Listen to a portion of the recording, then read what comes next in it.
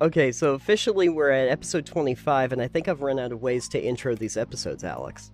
Good, perfect. No intro necessary. Just No, I'm just gonna hop into it from now on. The second it the is music almost fades Easter. out. Yeah, we'll hop on into it for Easter.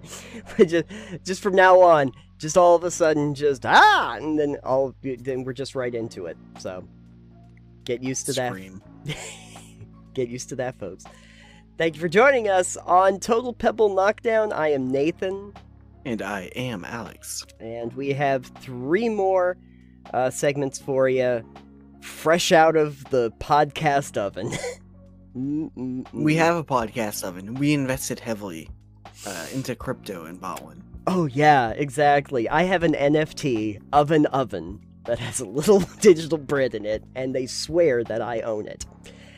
Alright, so the first topic up for discussion, we have a weekly muse, and so a couple weeks ago we had talked about the importance of video game preservation and what was happening. The importance of not preserving them and being Nintendo. And basically the idea that it was all kind of going to a streaming service at that point, and making it harder for people to actually purchase the games, a lot of them not going to be able to be purchased, and how important that was and the difficulty therein. Something I ran across while I was looking into that was this neat little story from February out in Nebraska, where... February of this year, right? Yeah, February of this year. Okay. Not from last year, yeah. No, Just making sure. It's fairly recent. Okay.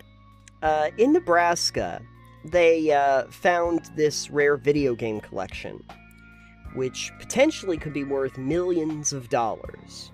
I bet it is just a ton of Atari ET cartridges. You know, the ironic thing is, if you actually came across like a whole load of mint in box ET cartridges, they probably are worth quite a bit of money. For people who want to throw in fires.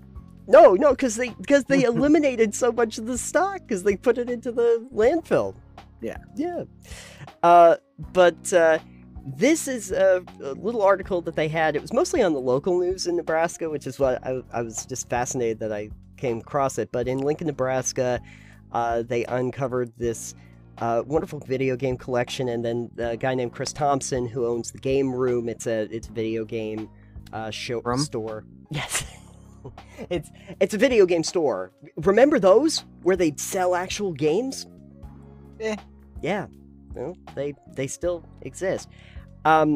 He was asked by some owners that they had this large stock of video games, and asked them, hey, are any of these worth anything? So he goes over, and what he finds became a little bit of a viral sensation. Basically, there were just these boxes upon boxes, shelves upon shelves of video games that came out of a store that closed back in the mid-90s. Actually, 2 Nebraska gaming stores that closed down in the mid-90s, and they've basically been sitting in storage for 25 years. Good place for them. Yeah, it certainly is, especially if you thought of this as an investment, which I don't think they really did at the time, because while he couldn't put a specific evaluation on it, he was talking about the fact that some of these might be worth like $50. If they're factory sealed and in poor condition, they could be $1,000. And then if they're mint perfect, best specimens of their kind, factory sealed, which several of these look like they are, he's saying $100,000. Yeah. Now, to be frank, I think that's a tad high. Me personally. Maybe. I only say that because I've seen some things like, the limited edition gold cartridges for some of the old NESs, and they're worth tens of thousands, but I haven't seen a lot of things that are like hundreds of thousands. They've been factory sealed gold cartridges. There you go. If they did find some that were like the limited edition gold cartridges that were mint in box factory sealed, I could see it. But I mean, let's be real. Pokemon cards are selling for lot of money. So there's a market for anything. Oh yeah, yeah. Anything that you have to the right collectors will be worth something. I have a lot of skin cells. Yeah, that's a very specific market, Alex. It's a very specific market, but man, let me tap into that market, please. That's true. You know who really likes dead skin cells is the lotion companies, because they want to corner the market on those. That's why they keep making moisturizers. Anyway, so Thompson was saying that if he even liquidated the entire stock that he had in the game room, he wouldn't have enough to buy the collection. And when you look at the video, it's kind of fascinating because the boxes that they have, you can tell that it was stock for a game store because there's like 7 copies of the same game. Yeah. So things like Genesis era, SNES, that sort of thing. There's like 6 copies that they have of like Aladdin, the old SNES Aladdin, that are all just sealed in box. Which I do have to say, today, knowing like how many of those pretty much got tossed away, are probably a pretty rare item at this point. Some of them games that I had never even heard of when I was watching it. So I thought that was very interesting. I start wondering how many of us out there might actually have games that are shuffled away into a box somewhere. And most of mine. Most of yours. I'm gonna guess that you don't have any that are like still mint in box or sealed. Probably not. Any game I bought, I probably played. Yeah, see, I have that thing too, where usually I buy games to play them. Yeah. Yeah. I do remember a phenomenon back in the day, though, where, like, when I had Ninja Turtles, you get the Ninja Turtle action figures, and Dad had this, like, thing where he'd say, okay, we'll get you one, but then I'm getting another one that we're keeping in the box. So, did he? Yes, he did. Somewhere there is a box of unopened 1980s Ninja Turtle figures somewhere, and that's a good thing. I have to find those. Probably in the old house. No, I did grab them. I made sure to get them. Fun fact, though, when I was looking them up in the inbox, which is what I'm curious about here, you know, one of the most valuable of all of, like, that run of the Ninja Turtle figurines? Bebop? No, the Foot Soldier. Really?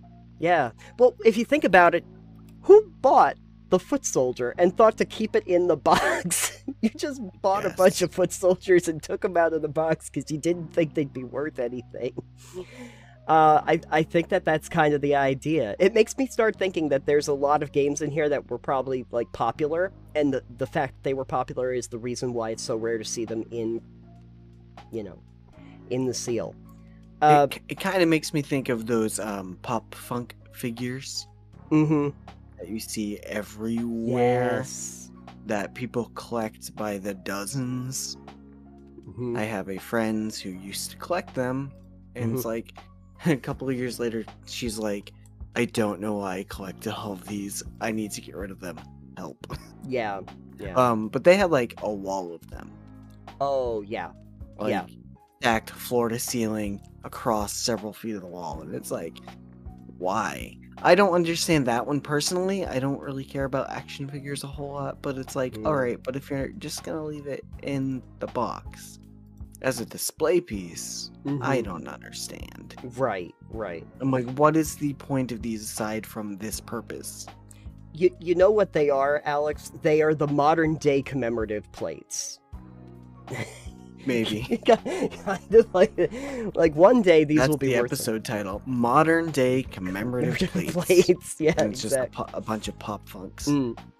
I think too, and I've started to realize this, when people buy stuff that they think they're buying as a collector's item, it probably won't be, because everybody's buying it to be a collector's item.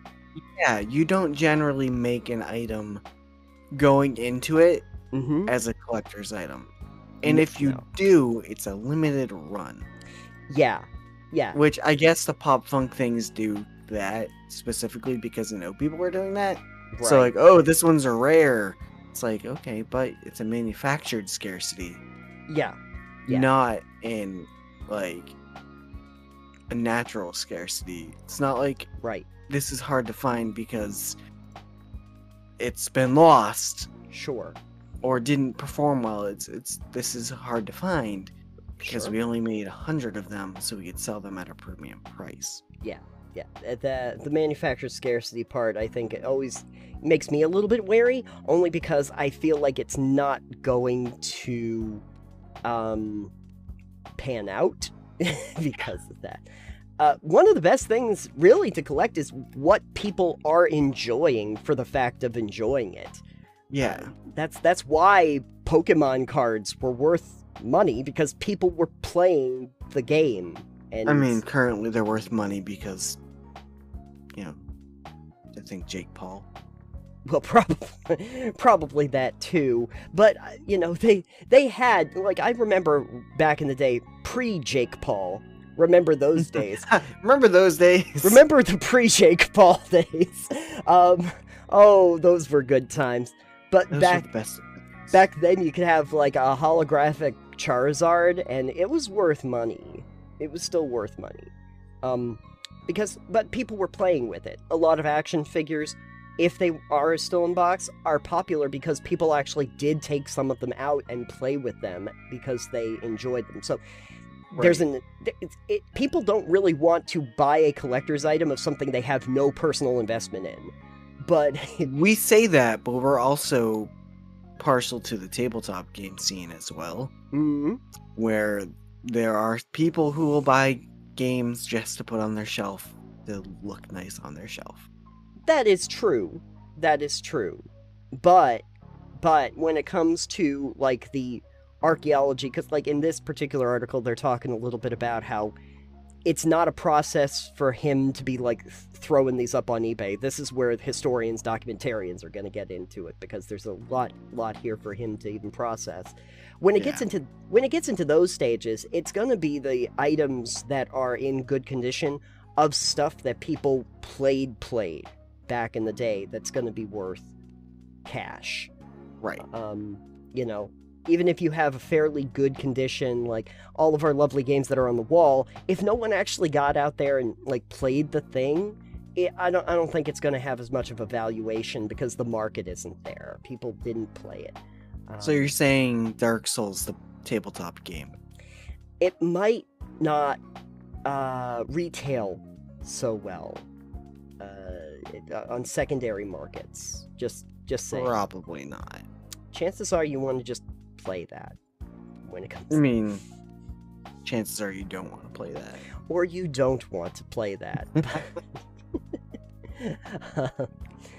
But if okay, so now the thing I'm thinking about to just kind of close out this segment is if I had just one of my games still around that I had held on to that I thought was going to be worth money.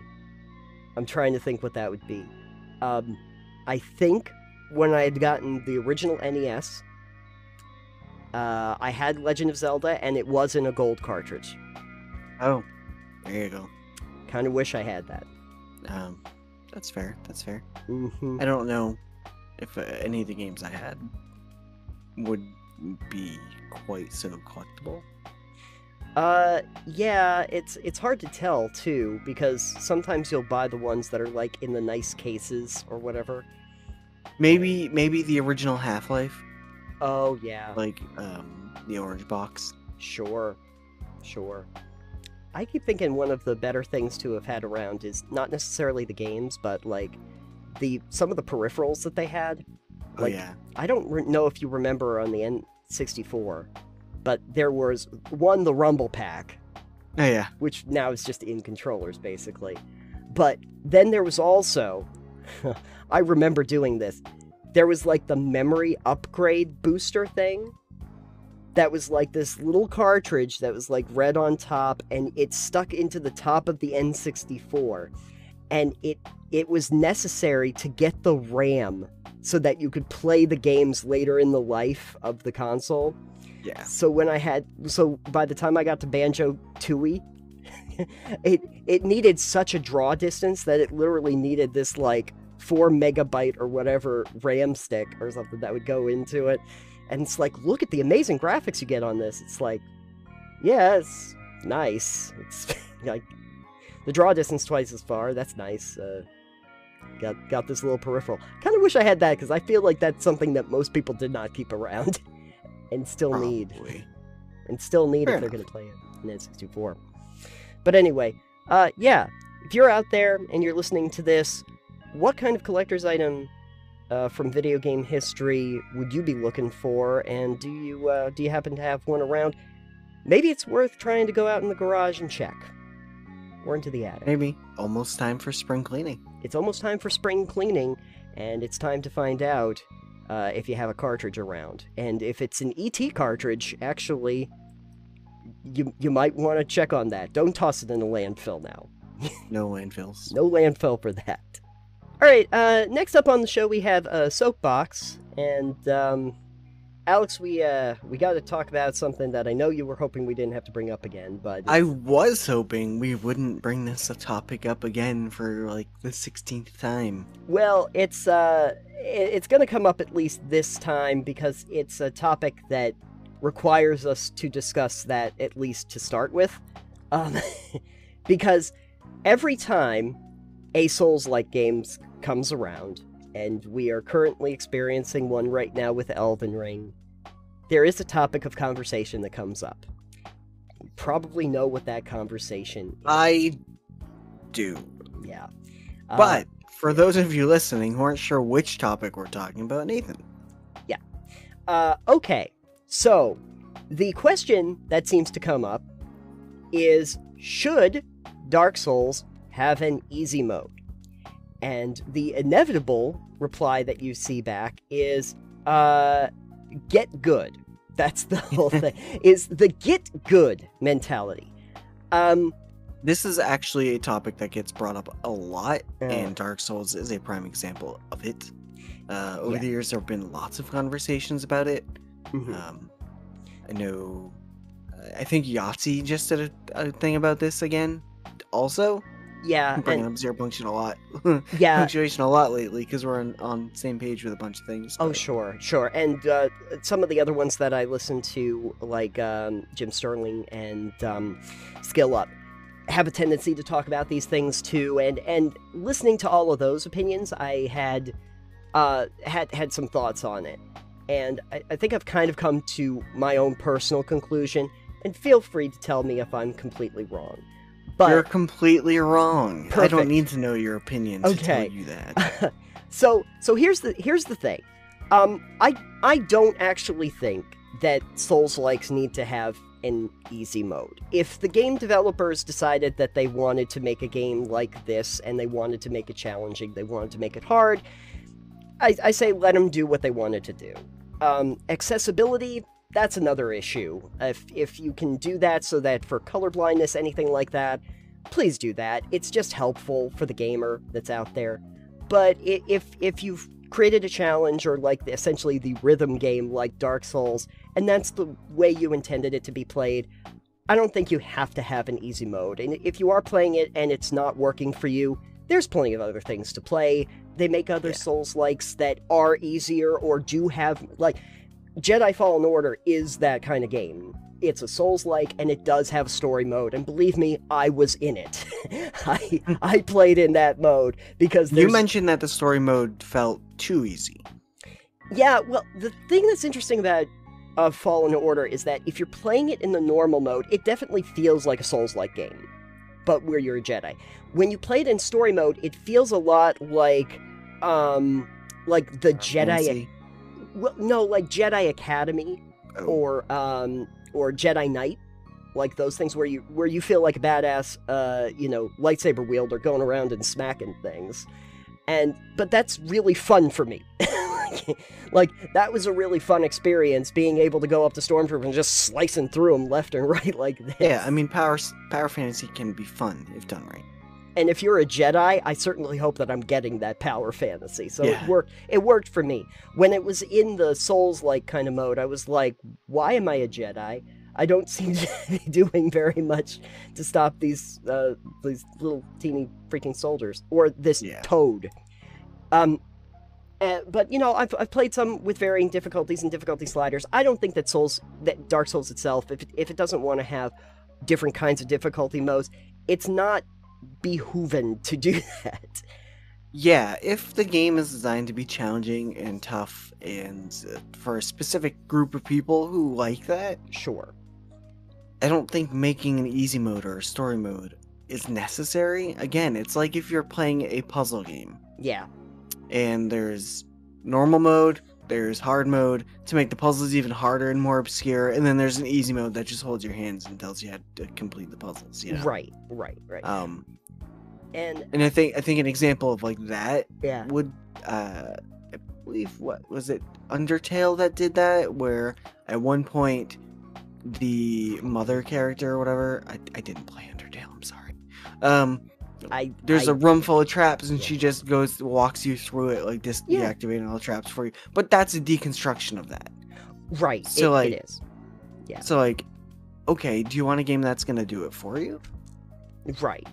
Because that is also generally not fun. Right.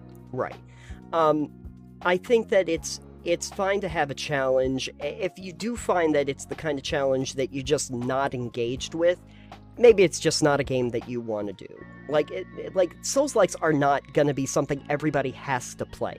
Trust me, I'm not in that camp. I don't actually, sometimes I'll do it just to try them and see if I like the formula, but by no means have I liked every single one of them, and mostly for that reason, that I think that they get into parts where it's a little feels cheap and unfair, or that I could get good at this game, but I don't want to, so I'm not going to bother. I could get good at this game, but I don't want to invest that much time to get good. It's not interesting enough for me to take the time to do that. And that's one of those things, too. And, Dark Souls-like, From Software games, specifically, the story is really neat. In Dark Souls. I don't know about Elden Ring specifically, but like you have to search for it. Yeah. So the story is not necessarily engaging unless you're engaged with finding it. So it's you're playing for the gameplay a lot of times, I want to say. Yeah. Yeah, like hot take inside of a hot take here is that besides the gameplay of Dark Souls, I'm gonna say it, I was not thrilled with the world building. I know that's gonna be a controversial take, but I always felt like the Souls franchise kind of kept me at arm's length from the world itself. Yeah, see, there are people who go into deep dives about the world building of Dark Souls, for instance, and if you watch those videos and the breakdowns, it's really interesting. Like the entire story of Dark Souls is really interesting. But like, you gotta work the gameplay to get that yourself without somebody else just doing a whole hour-long video about it. Yeah, it's a lot. It's a lot to ask. Yeah, like I understand that like the story and the richness of that story is there, but it really doesn't engage itself. For me, at least, it wasn't engaging itself for me to learn about it. I didn't have the desire to learn about it because, again, it felt like it was keeping me at arm's length, where I'm just kind of in this world, and I have to seek out the story. It's not really presenting itself to me as I go along in that narrative. It's kind of a weird dissonance between the gameplay and the story. Yeah, a little bit in that regard, because I think ones that I have tried that are Souls-likes will present its story more directly throughout the course of the game. Like, it will present itself in a more straightforward fashion. Maybe that's part of it. But that all being said, on the topic of getting good, my general mindset is this: you can get good. I don't have to care. Because the thing about it is that I understand that there's people that really love to talk about how they were able to overcome these challenges and that's great. It's not gonna get you at the cool kids table. I really wish it used to work like that. I wish I was able to go up and say, "Hey guys, I beat Ninja Gaiden," and have people kind of go, "Oh wow, you beat Ninja Gaiden? How'd you do that, Nathan?" And it's like, I had too much free time on my hands. I mean, in some Way circles too that'll much. get you further than others, but The probably average, just with the diehards. yeah, the average person on the street is probably not going to care, and it's especially, I don't think there's anyone who's really going to appreciate it as like an opener, like an icebreaker to a conversation, like just going up to somebody and kind of going, "Yeah, I did 360 no scope and Halo and Legendary." It's the Great.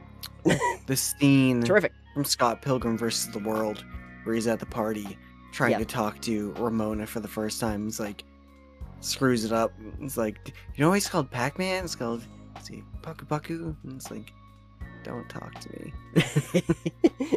Yeah, you kind of have to know your audience for that, but like on the same token that I can say, like, the game can be hard if it wants to be hard, and that was the intention of the game designers. I similarly share some viewpoints with some of the people that I've been hearing where it doesn't have to be that you either get good or you're a loser, dude. No, You get good or you get going. or you get going. Yeah, exactly. Getting good is great for the people that want to get good, and it's a nice personal challenge to overcome. But that doesn't mean that you're going to end up on an esports team, guys. I'm sorry. That doesn't mean that it's going to be your profession. It doesn't necessarily mean that it's going to be, like, people don't necessarily want to hear about it. You know, I don't necessarily want to talk about with somebody like how you were able to totally like own every single boss in Elden Ring, and it was so epic. It's like, yeah, that's nice, but right now we're playing Dungeons and Dragons. so maybe There's a we time and a place. yeah. And I think, And to be fair, yeah.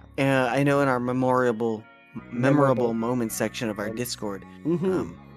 we've had a couple of people talking about Elden Ring or sharing stuff with Elden Ring, and some of those things are really cool. Like, seeing some of that stuff done is like, Oh, wow, yeah. that was really neat. Good job. It's Like, nice. that's awesome. Oh, But, yeah. like, it's not for everywhere. It's not going to be like, oh yeah, talk about it all the time, Right. because it's like the entire thing. But it's like, Right. no, some of it is. It's like, wow, that's actually really cool. Right. Like, apparently that's hard. Good job. Yeah. And to be frank, like, on our Discord where we have those forums, that really gives the appropriate format. Like, that's the place for stuff like that.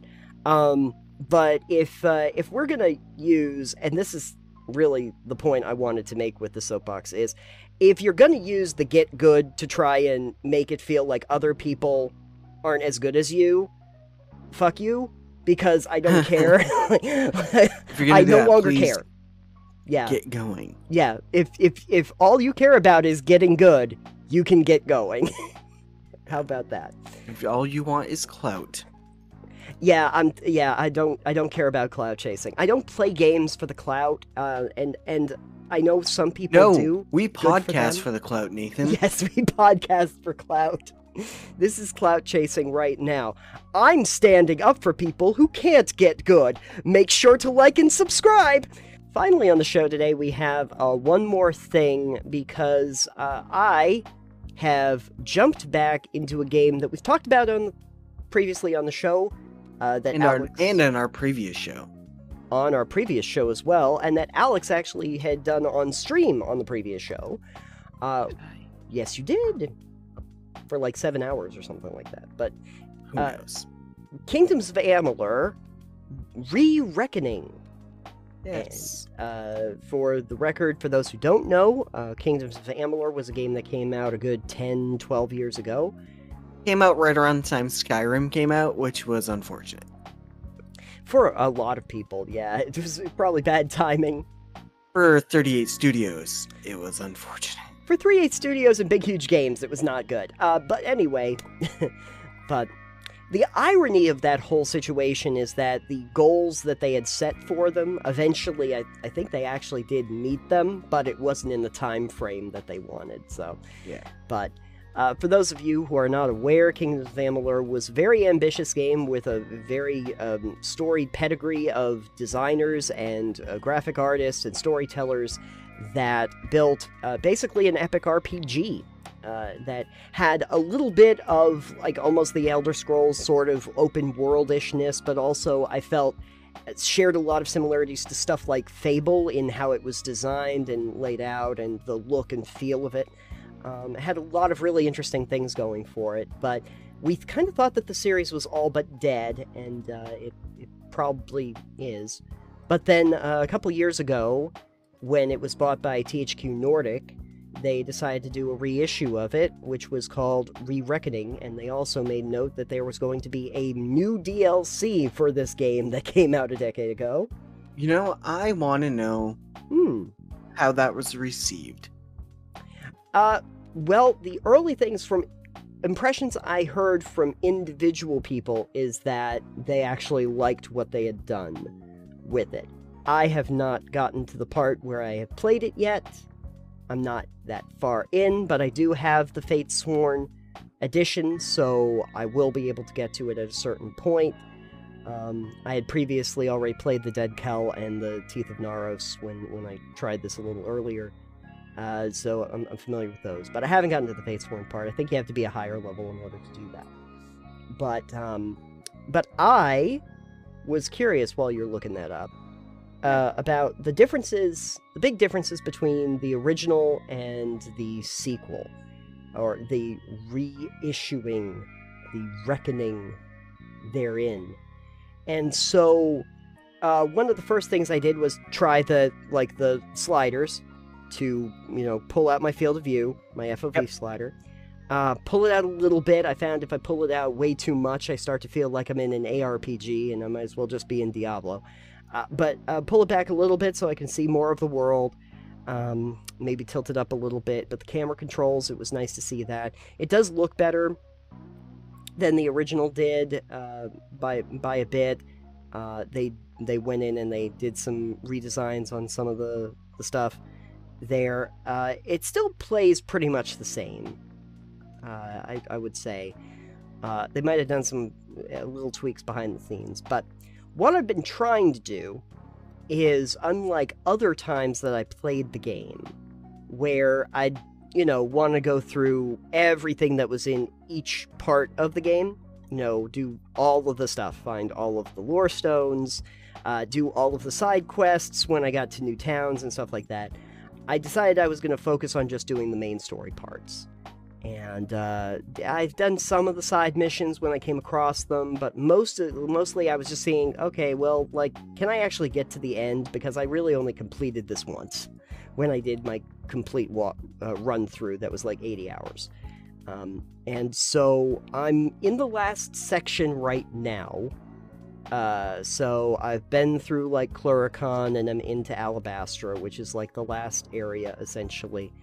And I visited all the other ones, Downtarth and Detir and all those.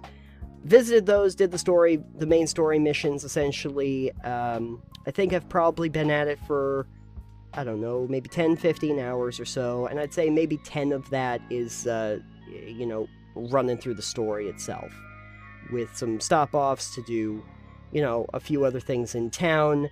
And yeah, doing inventory management, because like we talked about last time, everything that has it, you're going to spend a part of your time doing that. Yeah, I mean, it's not too terrible with inventory management, but you do need those backpacks. You really need to find the backpacks, yeah, as soon as you possibly can. And it also helps when you have, the mercantile skills, so that if I do break down, because I usually have to break some of the junk down, I can still get some gold for it when you actually do break it down from your junk inventory. One thing I was kind of surprised by, though, is I can't just drop items. I could... And if I want to destroy items, I have to get them into my junk before I can destroy them. And if I want to use them, I have to take them out of my junk. I feel like there could have been a more streamlined way to do that, but whatever. It's, it's functional.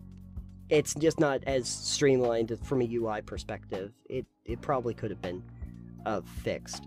But one of the reasons why I wanted to go through the main story is because having not gotten a prompt on it for the Fate Sworn part at the start, I thought, I might have to actually do the storyline in order to do the Fate Sworn part, or get to a certain level, so I might as well run through the main stuff. Now, that being said, it is almost inevitable, every time I try playing Kingdoms of Amalur, no matter what kind of things I'm doing, I seem to always end up with the same build. And I don't know if you... like with Skyrim, when people always end up with the same build. I don't know why it is. Maybe it's just because it always is the thing that works for me. But I am almost always going the Universalist path. I put, like, equal stats into my sorcery, my finesse, and my might skills. And so that, you know, I can go through the Universalist path. When you actually do get through, like, the entirety of that path, one of the big things is that you get a +3 in all of your skills. which is great, because if you want to do crafting, if you're doing, like, the social skills in the world, or, you know, lockpicking or anything like that, you just gained 3 levels in everything when you're in that path. But also that you just get straight-up damage bonuses to everything, and a reduction of requirements for everything as well. Right. So it becomes really useful in general to do. There are a lot of good options too if you wanted to do a cross-class, or if you want to go straight in. And you can fate weave at any time if you wanted to try them. I never do. Again, I don't do that. But it's usually that. I'll do Universalist, and of course my main weapon is going to be the Chakram. I feel like there is an opportunity to do one of those challenge, you know, those challenge videos like they usually do for the Fallout games or Skyrim, but do one for Kingdoms of Amalur. Can you beat Kingdoms of Amalur without using the Chakram? That's the only thing. Well, I know one of the things they added in with the Re-Reckoning was also the difficulty slider, to harken back to the first segment. They added the difficulty slider so you can make it harder. And I guess the harder mode is actually challenging. I'm sure it is. I'm just on the default difficulty setting, which I guess is normal. Because, you know, it wasn't so much that I wanted a challenge, I wanted to see what the game is now, more than anything else. And, you know, I always liked the world itself. Well, you gotta figure, Aria Salvatore. Oh yeah, the design is incredible, like, of the monsters, and... Well, sorry, not even just Aria Salvatore, because that was writing mostly. So the world building that way is great, and then... Todd McFarlane is the one that did the actual for doing all the art direction of the world. Yeah. With the FOV slider being able to pull it back. Yeah. So you can actually see. So you can see what the design of the art design was. Yeah. I remember you're right, I did stream it. I remember one of the things I was like, there's an owl in this tree. Yeah. I have never seen before. The stuff you miss. That was the one more thing of the segment was, hey, there's an owl there. It was a hoot. It was a hoot. And it is kind of amazing because being able to see like this almost like curated director's cut of the game and seeing the stuff that was kind of getting missed, I feel like if this stuff was in there originally, maybe it would have been, you know, better received. Just because there's stuff that we didn't even know we were missing, like, of course, Owlin Tree. Yeah. Like Owlin Tree. Did you get a chance? You didn't really have the opportunity to play, like, the Dead Kel, Legend of Dead Kel, or the Teeth of Naros expansions? No, I hadn't played those. Okay. I think they were included with Re-Reckoning, though? Yeah. They're all part of it. Yeah. Yeah, I have, like, 15 hours into Re-Reckoning. Sure. But I kind of do all the side quests while I'm doing it, so... Sure. it's harder to Yeah. get through it. Well, see, that's the thing, is that I had tried picking it up a couple times over the years after I did it the first time and played straight through and did everything. Because I wanted to try it again, and see if it was still, on newer hardware. I bought it. This is like the third time I think I've actually purchased the game. Same. Yeah. But I wanted to actually see, on newer hardware, better beef to it, what did it do? And inevitably, it's because I got down in the weeds and just wanted to do everything that I never actually completed it. So this time I was like, okay, you know what? I'm just not gonna worry too much about all the other stuff. I'm just gonna do the actual main stuff, because the interesting thing is, there's lots of side quests, and it takes you to all of the neat dungeons and castles and stuff, and those are all great, but the stuff that's on the main story path has much more of the big cinematic moments of the game. There's the Balrog, essentially, that you have to fight. That's this gigantic thing with these big claws that come down and they smash into the ground, and for a second it feels like you're playing God of War, where you're like trying to smash at that and the head comes down and then you can smack the head and then it goes back. A lot of the big boss fights are in that. The places where you're running through and the forts are crumbling down on top of you while you're running through. All of that basically kind of happens in the main story. So it's exciting. I think it is actually exciting to do that, because I figured, well, I know that at the end I can still go back and play, because that's how it works. That's kind of like how I had to finally play Skyrim. Is just kind of beeline it. More or less, yeah. I was like, all right, I actually want to finish like the main storyline, and like what I consider the main two storylines are the Dragonborn and like the stuff with the Greybeards, and then the Civil War. Yeah. So I did that. I finally made a character, and I did a different build than I normally do. I went heavy armor, two-handed weapon. Mm-hmm. And just brutalized things. Yeah. I eventually did go into like conjuration as well, but I was like mainly two-handed heavy armor. And I went through it doing that, and I actually finally beat the main story for Skyrim. And I was like, all right, that was all right. That was good. That's fine. Took 400 something hours to finally get there, but I got there. Yeah. And then you finally got to the part where it's like, oh, here's Alduin. There, we got that going on for us. It is sort of the same thing that I had to do when I was playing Skyrim when I got to the Dawn Guard. Because when I picked up Special Edition, I had never played Dawn Guard. I had tried the Dragonborn expansion and played through all of that, but I had very little interest in doing Dawn Guard, to be honest with you. And that one was another one where it's kind of like, okay, we're just going to try to just beeline ourselves right through this. I feel like I'll eventually have to do the same thing in Fallout 4. Because I do... Sorry, Bethesda, I didn't care about my son that you kidnapped. Yeah, sorry about that. I do, nowadays, especially when I was doing challenges for Fallout New Vegas and stuff, I did find myself trying to skip a lot of stuff along the way to get to the end. Of course, that was mostly when I tried to do that one stat challenge because I hated myself that day. And you did. And I was like, I'm just going to try to get to Vegas as quickly as possible and get into the Strip. Because this is a pain in the ass, let me tell you that.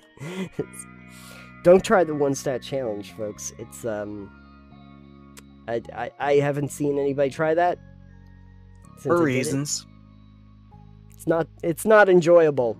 I can tell you that much. It's like, it is the Dark Souls of Fallout New Vegas. So you'll have to report back in once you get to the new content of Amalur. When I get through the Fatesworn part, we'll come back and we will do a segment on it. Probably in another One More Thing. And I'll tell you what basically the Fatesworn is and if it does anything new to the formula. Because that's what I'm really wondering about. When you're doing the main quest line, I feel like you get more experience than doing the side stuff too. So I've been leveling up fairly fast. Good. So yeah, you know, I'm toward the end, but I'm already, and like I said, I'm 10 hours or 15 hours in, and I'm level 23, 24 already. So, you know, every time you complete one of those main story missions, it's like, here's like 15,000 experience or some crazy amount. It's like, cool, I'll take it. I'll take all the experience you get. Want to get to the last boss. The last boss is really cool, and see that. Might play around with the other DLCs, but my main thing is I want to try Fatesworn, and I want to get to that part. So, There you go. but in general, does it hold up? I think so. Yeah. I think so. And if it's an opportunity for people who didn't play it the first time to play it now, good. It could have easily been one of those games that, very much like the game collection we were talking about before, kind of gets lost to the ages and you don't see again. And I'm glad that it didn't get buried and just remembered by a few fond people, basically like us and Ellen. Basically. Basically, besides us and Ellen, I think that they're kind of got lost to the ages. I get that reference. Good. I do. Yeah. I thought it was fascinating when you were playing it on a stream and like nobody, and this is like our audience, no one knew what this was. They were confused. What is this game? And then all it takes is one of those Fate Weave finishers where you like stick the glowing stick in and you just throw somebody on it. It's like, whoa, that's cool. Yeah, those are fun. Yeah, it's really amazing stuff. But yeah, Kingdoms of Amalur Re-Reckoning is, I'd say, a good example of doing like a reboot remaster of a game. I've seen it done very badly. This is a very good one, and I like that it's kind of like even bringing in new content. So when I get to that, I will report back. I'll tell you how that was. All right. Love it. It's a promise. Don't spoil it for me, though. No. Wait, actually, you can spoil it. It's fine. No, I wouldn't do that because, obviously, I'm the Fateless one. And I am Fatesworn. Fatesworn approved. There was only the one Kingdom of Amalur, apparently, though. Unfortunately. They did want to do an MMO in that world, but, you know.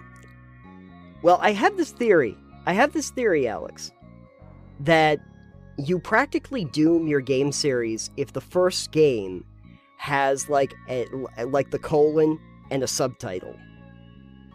Probably. You know what if it was just called Kingdoms of Amalur, it would set up like a whole thing. But because they were so sure that this was setting up a whole game world with like multiple games, they were like Kingdoms of Amalur Reckoning. Yeah. It's sort of like Kingdom Come ... Deliverance, and you haven't seen another Kingdom Come since. We'll need to do a thing about dead game series at some point. Yeah. Because we can get into Legacy of Kain at some point. Yeah. I'm fascinated by the games that literally thought that they were going to be long-term game series that were going to have a ton of entries. They had the one. Yeah. And that was it. And I'm also fascinated by the games that had a decent lifespan and then died. Yeah. Yeah. Those are also kind of fascinating. If you want to hear us talk at some point about the Blood Omen Legacy of Kain game series and the death of the game series, let us know, and maybe we can get into that in a segment at some point. And possibly the resurgence of that at some point. Yeah, doubtful. It's owned by Square Enix now. They've done nothing with it for over a decade. The only reason I mention that is because there was a very long video that H Bomber Guy did just a few days ago about Deus Ex, what was it, Human Revolution, and why he was concerned about the changes that they made from a long dead series. It was alluded to that they could do something like that for Legacy of Kain. And if they changed that completely around? No, because they've had a bunch of canceled titles since Defiance came out. Yeah. So, anyway, Legacy of Kain Redefying coming out soon. Redefiance. Undefiance. Nathan, if they want to find out more about our content, where can they find us? They can find us at TotalPebbleKnockdown.com. You got to do the next part now. I forget what the next part is. I don't usually do that. When you are there, you can find all of our content, and you can also click on our Patreon banner. We have full video episodes of the show that go up before the individual parts go out, and we also have early releases of a lot of our other content over there. Also, we'd like to thank our brand new shiny level. I believe so. I think we have a shiny. I forget what the titles are. Sorry. Our brand new shiny level patron, Granite Mink. If you want us to call you something different in the things, just let me know. We'll do that. But for now, that's what I'm going with. That sounds fun. Thank you for supporting us and listening to the podcast, and hopefully you're enjoying this and enjoy this little bit of a shout out and to our other shiny and other patrons as well. Yes. Datum, Seagoat, Cannibal Halfling Gaming, and Bonnie as well. Yes. Thank you to all of you helping us keep the digital lights on here. Always glad to see us expanding and getting more content out there. And thank you for watching us on our YouTube channel, because we do have those come out 3 times a week for the individual segments. And also thank you for going over to the website and checking us out there. You can also find us on a little thing called Twitter. Still, surprisingly enough, I am at Satanium. I am at EXP Limited, and the show is at Pebble Knockdown. So you can always find us over there, and you can also find us on every podcast app known to mankind, which is pretty much Apple Podcasts, Anchor, Spotify. Yeah, we're still on there too. I mean, I've got a whole link tree that I made with all the links on it. There's an iHeartRadio, there's a Google Play, it's all there, folks. You can find us on pretty much anything where podcasts are not sold, but viewed. We've got Amazon Music, Anchor, Audible, Breaker, iTunes, Pocket Cast, Radio Public, Spotify, whatever else I have not added. Yeah, all the ones that we haven't added yet, but we're probably on. Sometimes I'll just go on random podcast apps and it will be like, yeah, you know you're on here, right? We are? Oh, alright. I'll take it. Didn't know that. Yeah. Thanks. Okay. Sounds good. Yeah, there is that. And besides that, I would say that this reissuing of Total Pebble Knockdown, on number 25, we are at the quarter century mark. Yeah, we're at 1 out of